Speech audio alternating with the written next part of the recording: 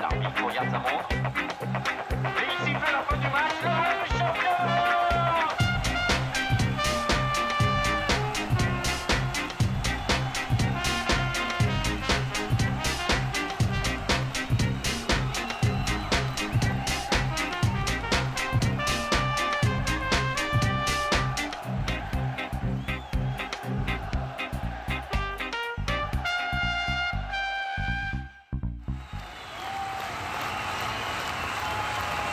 Je suis arrivé à l'OM en novembre 1989 et mon premier match joué avec l'OM a été au stade de la Beaujoire contre le FC Nantes le 25 novembre 1989.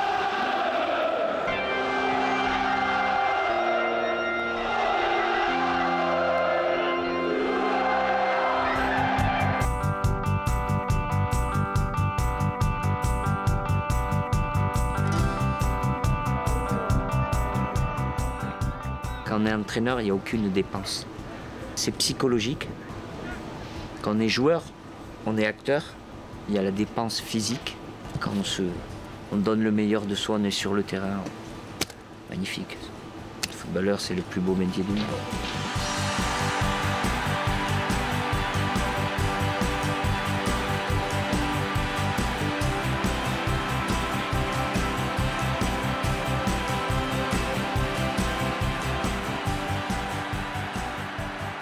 À 11 ans, j'étais déjà bien développé. Je faisais déjà 1m72, 73. Donc j'ai franchi les étapes un peu plus vite. J'ai fait ma première apparition à Nantes en Ligue 1. Voilà, j'avais pas encore 17 ans. Je me sentais bien, c'était une famille, mais j'avais un manque viscéral qui me pesait parce que je me rendais compte que Nantes était toujours un bon club, mais qu'on n'était plus armé pour gagner. Et je souffrais de ça. Je me rappelle Robert Buzinski qui m'avait dit « Je me rappelle d'un match de toi où il faisait un temps exécrable, un terrain boueux, et il n'y en avait qu'un qui courait comme un malade, qui avait le caractère, qui se battait sur tout, c'était toi. » Ah, ça c'est... J'ai toujours eu ça en moi. Quand je jouais, je perdais, j'étais exécrable. Je supportais pas ça. Et bon, j'ai eu la sollicitation de l'Olympique de Marseille en cours de saison. Mais à l'époque, c'était le plus gros transfert français.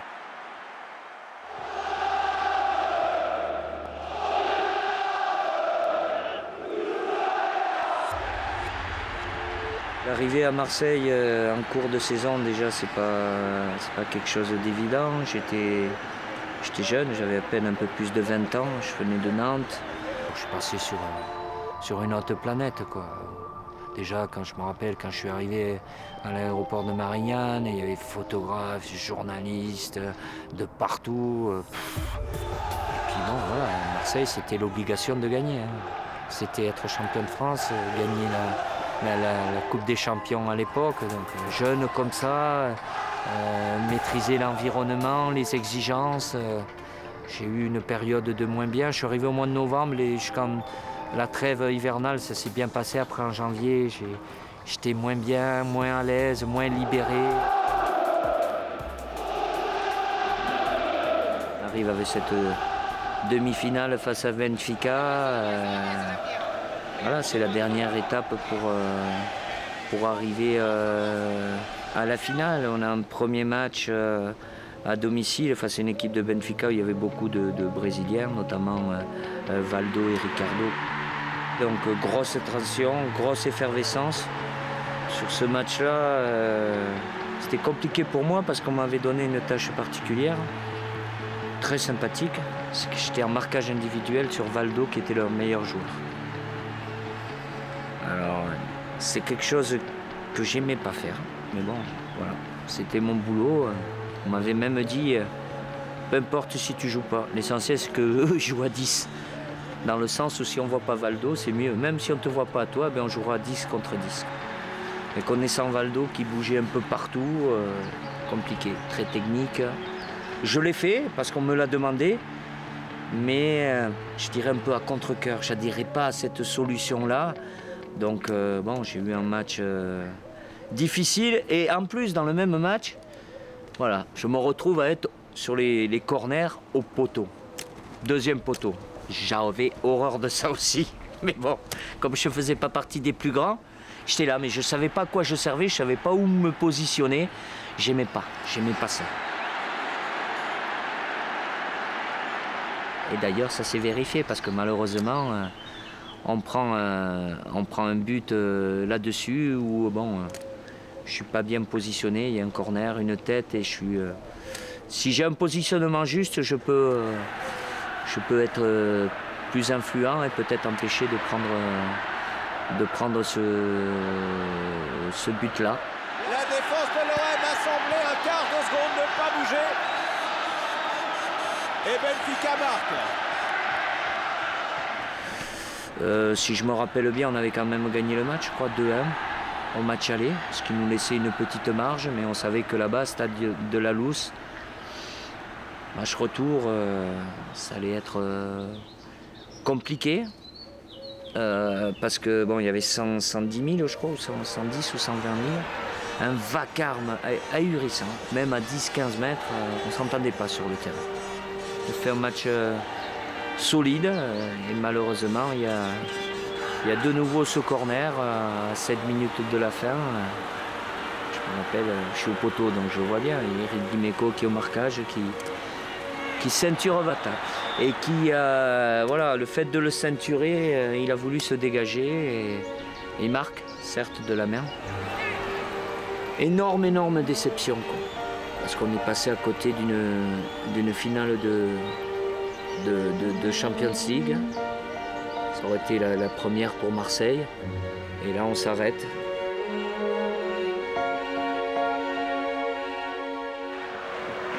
Et Didier Deschamps donc va faire son entrée alors à la place de Jean Tigana. À la place de Tigana. J'ai fait une deuxième partie de saison moins bonne et c'est pour ça que l'OM avait pris la décision de me prêter à Bordeaux. Mais en partant là-bas, mon idée c'était de revenir m'imposer à Marseille, parce que j'avais signé à Marseille. J'avais connu une bonne période, une période plus difficile. Je savais pourquoi, parce que j'arrivais pas à passer par-dessus, à me libérer. C'est vrai que le personnage Tapi aussi m'impressionnait, j'avais du mal à communiquer avec lui. Alors au bout d'un an, à Bordeaux, qui s'est plutôt bien placé, voilà, j'ai été confronté à un problème aussi, c'est que le club des Girondins a été rétrogradé. Donc pour moi, c'était inconcevable d'être en deuxième division. Et là, j'ai une discussion avec Bernard Tapie qui veut m'envoyer à Paris en échange de 2 joueurs. Et je lui dis non. Non. Le risque, il est clair. Hein. Bernard Tapie, je l'ai eu 2 fois au téléphone. Il me dit mais tu vas être avec la réserve, tu ne joueras pas du tout. Ben, on fait tout pour me décourager. Ces arguments-là, voilà, ouais, pense à ta carrière, c'est trop compliqué pour toi, tu n'y arriveras pas.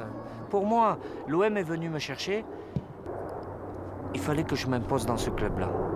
Et puis l'année à Bordeaux m'a permis de prendre encore plus confiance, de gagner en maturité, et je me sentais prêt à affronter de nouveau le contexte marseillais qui est très difficile, très exigeant.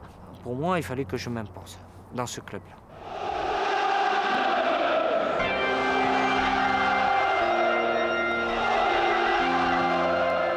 Je me rappelle, c'est le premier ou deuxième match, je me retrouve 14e, pas sur la feuille de match, parce qu'à l'époque, il n'y avait que 13 joueurs. Là, j'ai pris un coup sur la tête, j'ai dit, oh là, ça va être compliqué. Mais on m'a donné ma chance. Tapi m'a donné ma chance, l'entraîneur aussi. Il y a eu ce match du PSG, où voilà, j'ai eu une discussion évidemment avec l'entraîneur, mais avec lui aussi. Il me dit, allez, libère-toi, lâche-toi, tu as le potentiel, fais l'abstraction un peu de tout. Et puis c'est ce que j'ai fait, j'ai franchi le cap. J'avais fait un très bon match et à partir de là, voilà, sur l'euphorie, la confiance, j'ai pu enchaîner. Voilà, je suis plus sorti de l'équipe.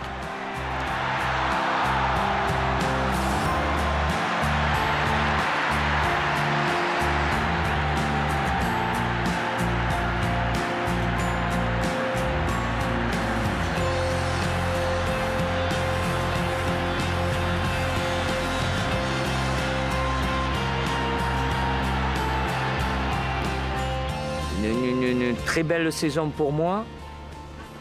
Avec un point noir, c'était cette élimination contre Prague. Mais sur un plan individuel, voilà, où je m'étais bien imposé au milieu de terrain et j'allais pas avoir les mêmes incertitudes ou les mêmes discussions pendant l'intersaison.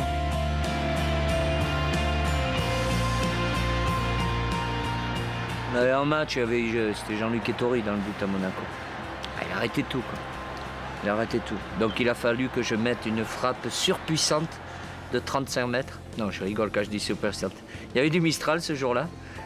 Le ballon a fusé un petit peu. C'est certainement pas la frappe la plus difficile qu'il a eu à réaliser. Et il n'a pas fait.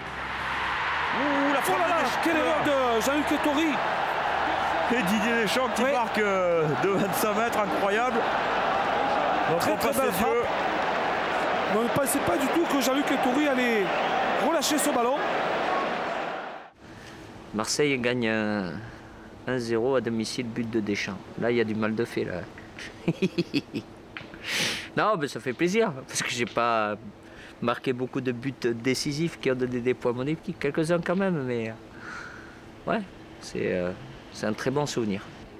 Je ne s'attendais pas à ce que je frappe d'aussi loin.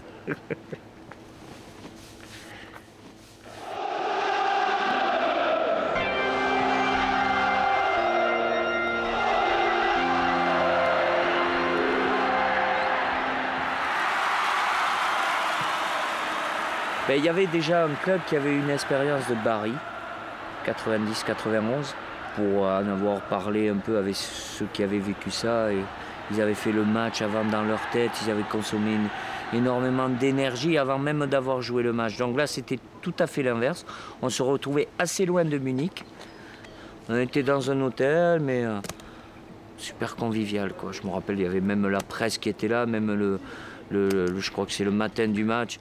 On était à la fenêtre, enfin, faire tomber des seaux d'eau sur les gens. Mais le groupe, il vivait vraiment hyper bien. On était relâchés, concentrés, mais décontractés.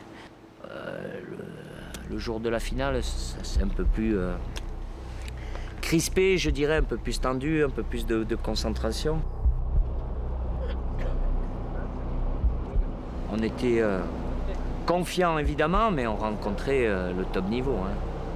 C'est le Milan AC, hein. C'est le grand club avec évidemment de très grands joueurs, dont Van Basten, Rijkaard, Tassotti, Ancelotti et Jean-Pierre Papin aussi. Quand on rentre tunnel là, pour aller au vestiaire, on regarde à gauche, j'avais le même gabarit, quoi. Ah, ça, il y a des belles bêtes. Hein. Ils avaient, je sais pas, ils avaient au moins 8 ou 9 joueurs à plus d'1,85 m, voire 1,90 m. Ça impressionne quand même, hein. La grosse équipe.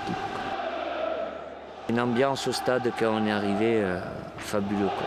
Avec la moitié du stade pour Marseille, la moitié pour le Milan AC. Un truc, ouais, vraiment qui donne les frissons. Et là, à l'échauffement, j'avais vraiment de très bonnes sensations. Je sentais que j'allais plus vite, que je sautais plus haut, des fois avec l'adrénaline, je m'arrivais quelquefois d'avoir ça, quoi. Malheureusement, cette sensation s'est arrêtée très vite, quoi. Je ne sais pas comment ni pourquoi. Au bout de 5 minutes de jeu, comme si on m'avait coupé les jambes. Pas de jus, quoi. Terrible. Terrible. Là, je sais que, voilà, que je vais devoir faire la finale en ne pouvant pas être comme je l'aurais imaginé ou souhaité, quoi. Juste, combien de fois dans ma tête j'ai dit, mais pourquoi aujourd'hui? Finale de Champions League, pourquoi je suis pas bien? Pourquoi j'ai ces jambes qui répondent pas, quoi. Donc match pénible, mais bon, on a une entame catastrophique. Si on n'a pas Saint-Fabien dans le but, sur les 20 premières minutes, ils ont 2-3 occasions. C'est lui qui nous maintient à flot, quoi. Puis il y a ce corner, et puis bon, voilà, juste avant la mi-temps, quoi. Basile, qui marque de son pied gauche. Et, il sait bien, je plaisante à chaque fois, il a un pied gauche et un pied droit. magnifique. Il frappe plus fort de la tête qu'avec les pieds. Mais bon, ce jour-là, voilà, il est, je sais pas qui, à la lutte avec Richcard, je crois, et puis bon, voilà.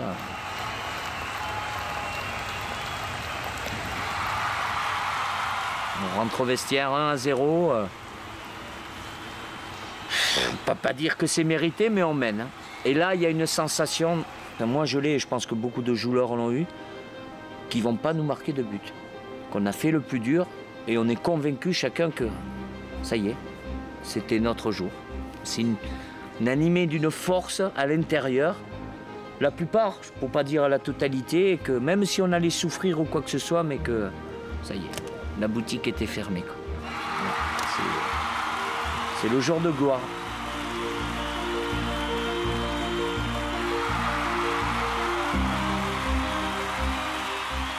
C'est la folie un peu partout, tout le monde s'embrasse, la joie. C'est fabuleux, je crois qu'on l'a regardé tous avant ce match, quand on s'est dit qu'elle était à nous. Maintenant elle est vraiment à nous, c'est extraordinaire pour nous. Didier Deschamps, est-ce que vous avez ressenti quelque chose pendant ce match? Est-ce que vous étiez certain de gagner la Coupe d'Europe? C'était un combat très dur, mais les Milanais ont raté quelques occasions au début, et puis nous on en a une, on l'a mis au fond, et après on a tenu, et puis on a réussi à tenir, c'est ça qui compte. Didier, je crois que au nom de toute la France, tout le monde vous dit merci, merci Didier. Bon, après il y a la joie un peu plus individuelle. Comme j'étais le capitaine, je savais que j'allais être le premier à lever la coupe. Voilà, c'était un peu le privilège, mais je me rappelle ce que m'avait dit Platini d'ailleurs, puisqu'il était là-bas. Il m'avait dit, écoute, prends le temps de monter les marches, parce que tu sais pas si tu auras l'occasion de les remonter une autre fois. C'est vrai, j'avais pris le temps de chaque pas pour aller jusqu'à lever la coupe. C'était voilà, émotionnellement quelque chose de fabuleux, fabuleux.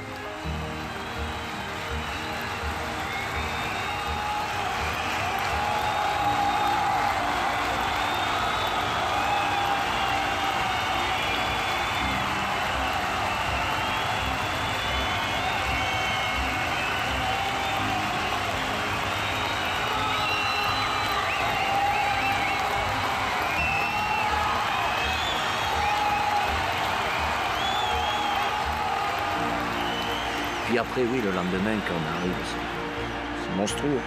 C'est un truc de folie, folie. Puis je me rappelle, on arrive avec le bus, on était escortés, tout ça, directement, on devait présenter la coupe au Vélodrome. Et puis on arrive avenue du Prado, mais c'est noir de monde. Je me suis dit, mais qu'est-ce qu'ils font là? Pourquoi ils ne sont pas dedans, quoi? Le problème, c'est que dedans, c'était déjà plein, quoi. Déjà plein, quoi. Un truc de fou, quoi. De fou.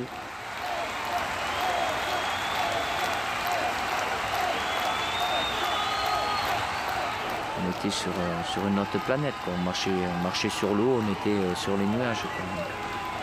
Quelque chose d'indescriptible, quoi. Mais de le vivre de l'intérieur et voir cette folie qui a embrasé Marseille, c'était fabuleux, fabuleux.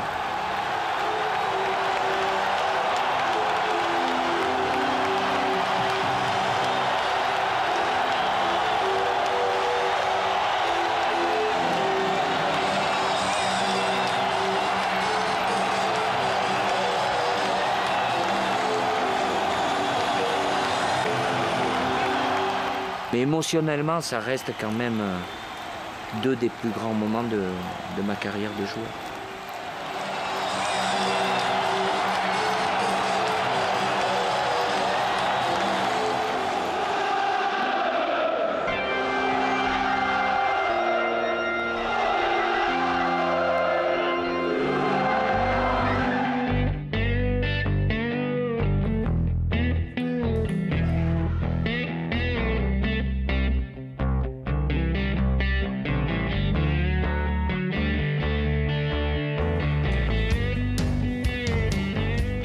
Difficile de mettre de côté l'aspect sentimental par rapport à ce que l'OM représentait pour moi. Et ça avait représenté pour moi en tant que joueur, ce que l'OM m'avait apporté en tant que joueur.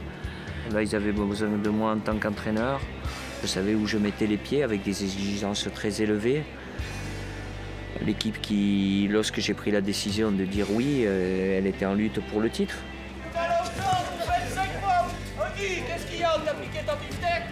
J'ai eu une longue réflexion par rapport à ça, mais je savais qu'il y avait la possibilité aussi de jouer la gagne, d'aller vers voilà, cette culture de la gagne aussi, de se battre, d'avoir les moyens de se battre avec les meilleurs. Donc c'est pour ça que j'ai accepté ce challenge-là.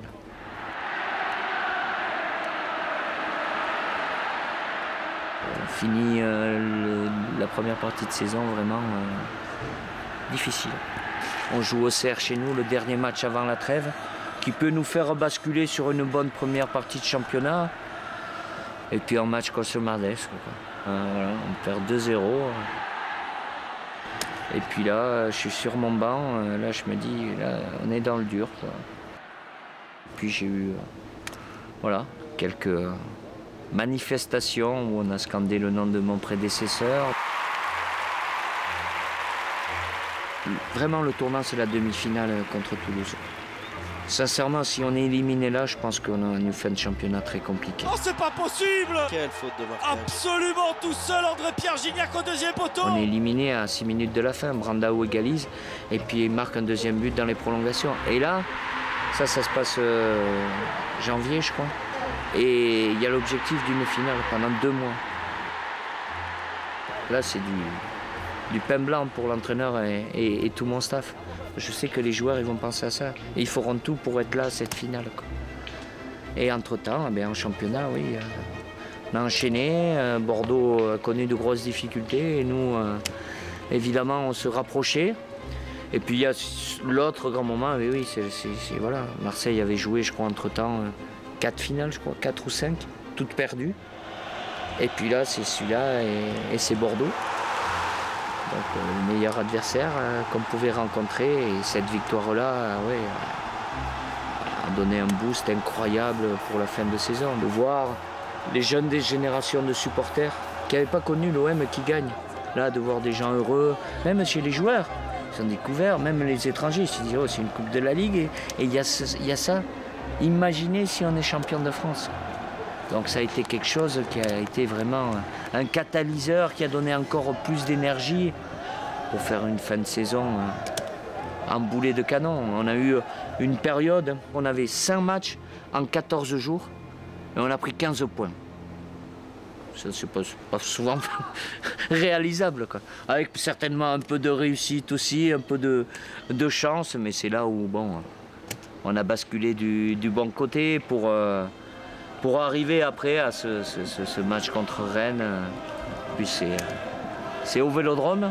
Être sacré champion, c'est toujours beau de l'être au Vélodrome. Donc ouais, là c'est...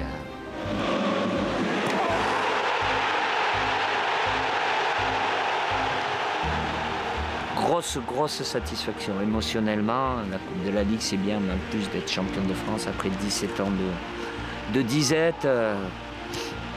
Évidemment, c'est de la joie, du bonheur pour tout le monde.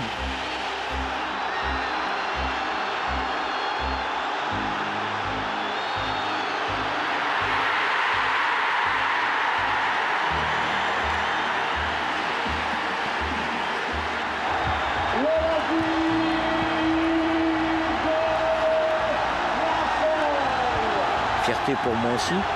Voilà, ce côté symbolique d'avoir été le dernier qui a gagné quelque chose en tant que joueur et revenir en tant qu'entraîneur après de longues années. Ouais, c'est un beau clin d'œil et d'une certaine manière, c'est avoir redonné moi aussi à ce club tout ce qu'il avait pu m'apporter.